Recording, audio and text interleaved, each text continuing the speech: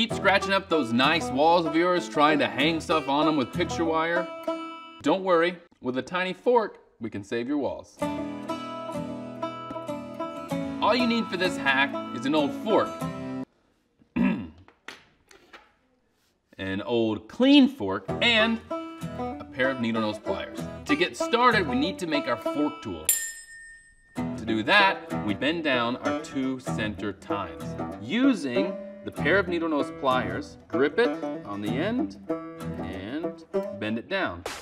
Then grab it from the side and twist it all the way back on itself. Repeat this process for the other side. Now that you got this cool tool, place it in your picture hanger like so. Using the fork handle as a guide, slide your wire all the way down the back of the fork until it touches your hook. Now all you gotta do is remove your new fork tool. Ha ha ha! Stick a fork in it, it's done.